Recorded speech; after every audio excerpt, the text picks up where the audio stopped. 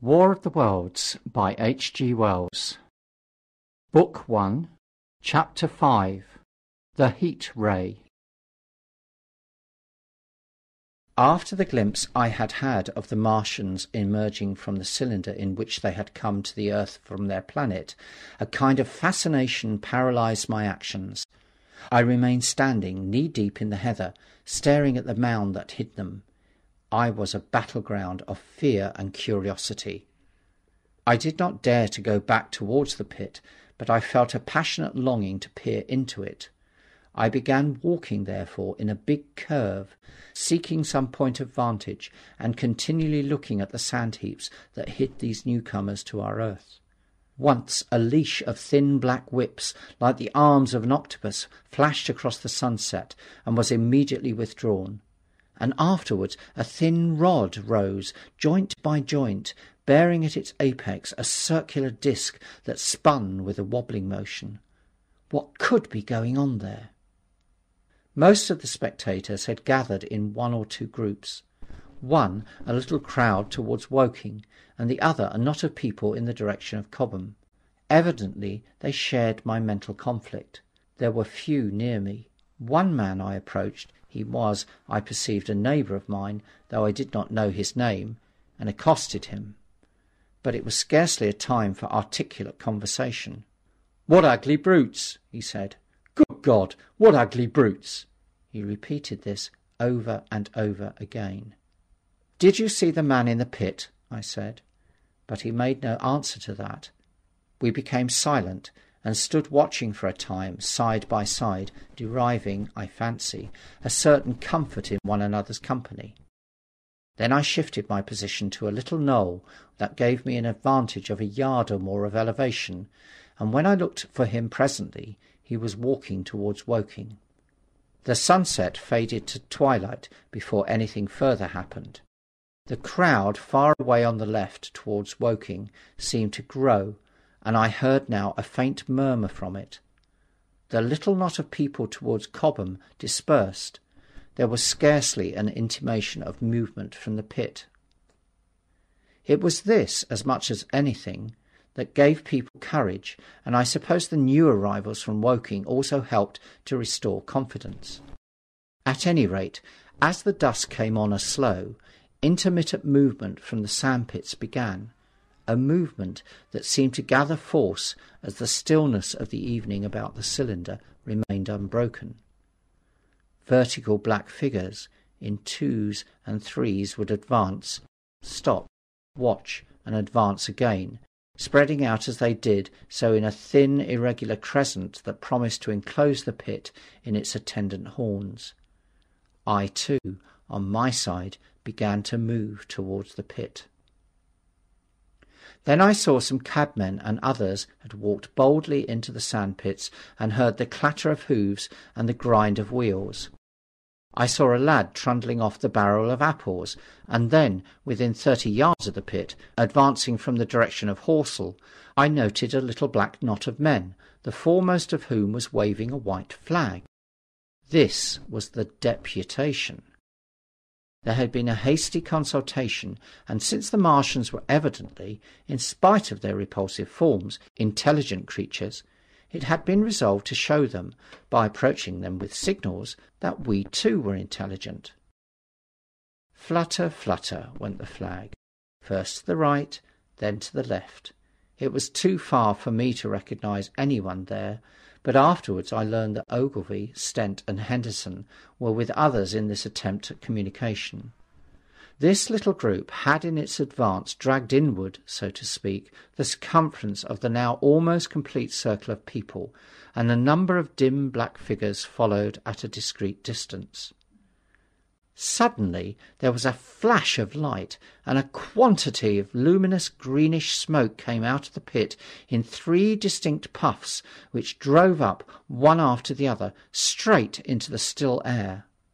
This smoke, or flame perhaps would be the better word for it, was so bright that the deep blue sky overhead and the hazy stretches of brown common towards Chertsey, set with black pine trees, seemed to darken abruptly as these puffs arose, and to remain the darker after the dispersal. At the same time a faint hissing sound became audible.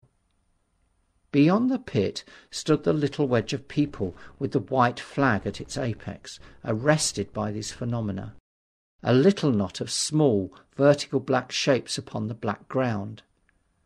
As the green smoke arose, their faces flashed out pallid green, and faded again as it vanished. Then slowly the hissing passed into a humming, into a long, loud, droning noise. Slowly a humped shape rose out of the pit, and the ghost of a beam of light seemed to flicker out from it. Forthwith flashes of actual flame, a bright glare leaping from one to another, sprang from the scattered group of men. It was as if some invisible jet impinged upon them and flashed into white flame. It was as if each man was suddenly and momentarily turned into fire. Then, by the light of their own destruction, I saw them staggering and falling, and their supporters turning to run. I stood staring, not as yet realizing that this was death leaping from man to man in that little distant crowd. All I felt was that it was something very strange, an almost noiseless and blinding flash of light, and a man fell headlong and lay still. And as the unseen shaft of heat passed over them, pine trees burst into fire, and every dry furze bush became with one dull thud a mass of flames. And far away towards Knapp Hill I saw flashes of trees and hedges and wooden buildings suddenly set alight. It was sweeping round swiftly and steadily, this flaming death, this invisible, inevitable sword of heat. I perceived it coming towards me by the flashing bushes it touched, and was too astounded and stupefied to stir. I heard the crackle of fire in the sandpits, and the sudden squeal of a horse that was suddenly stilled. Then it was as if an invisible yet intensely heated figure were drawn through the heather between me and the Martians, and all along a curving line beyond the sandpits the dark ground smoked and crackled. Something fell with a crash far away to the left, where the road from Working Station opens out on the common. Forthwith the hissing and humming ceased, and the black dome-like object sank slowly out of sight into the pit. All of this had happened with such swiftness that I had stopped motionless, dumbfounded and dazzled by the flashes of light. Had that death swept through a full circle, it must have inevitably slain me in my surprise. But it passed and spared me, and left the night about me suddenly dark and unfamiliar. The undulating common now seemed dark almost to blackness, except where its roadway lay grey and pale under the deep blue sky of the early night. It was dark and suddenly void of men. Overhead the stars were mustering, and in the west the sky was still a pale, bright, almost greenish blue. The tops of the pine trees and the roofs of Horsell came out sharp and black against the western afterglow. The Martians and their appliances were altogether invisible, save for that thin mast upon which their restless mirror wobbled. Patches of bush and isolated trees here and there smoked and glowed still, and the houses towards Woking Station were sending up spires of flame into the stillness of the evening air. Nothing was changed save for that and a terrible astonishment.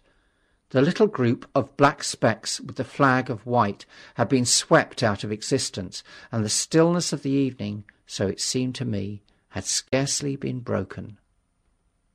It came to me that I was upon this dark common, helpless, unprotected, and alone. Suddenly, like a thing falling upon me from without, came fear. With an effort, I turned and began a stumbling run through the heather. The fear I felt was no rational fear, but a panic terror not only of the Martians, but of the dusk and stillness all about me.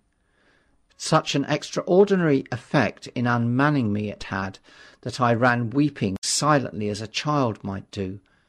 Once I had turned, I did not dare to look back.